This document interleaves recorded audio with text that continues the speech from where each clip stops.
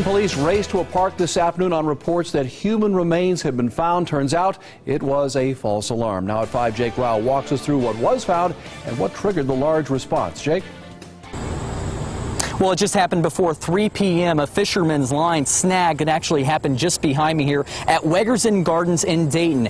He thought it was a body, so he called 911. Dayton police arrived at 3 p.m. and they were investigating what the remains were. Why is this such a big deal? Well, Zayden McKnight has been a missing 4-year-old, and he's been missing since March.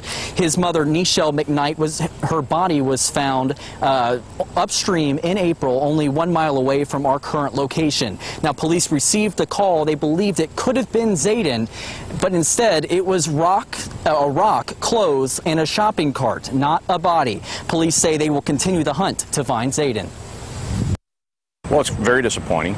Obviously, I said earlier, it's tragic and emotional, and we want closure for that family, and we always hope that we find closure by finding the body of Zayden McKnight. Unfortunately, it's not, but it goes to show you that we will never stop.